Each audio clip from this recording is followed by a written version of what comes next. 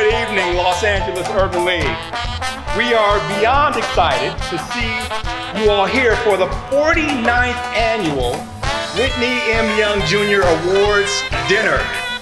Since its founding in 1921, the Los Angeles Urban League has remained steadfast. So tonight, we honor individuals whose dedication and contributions have significantly advanced the mission of the Urban League. For the first time in 97 years, we will be hearing from, wait for it, Madam President and CEO.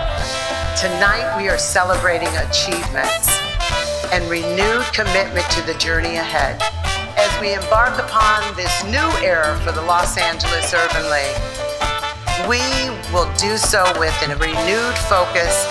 As we look forward, we must write the next chapter. The future is not a gift. It is an achievement.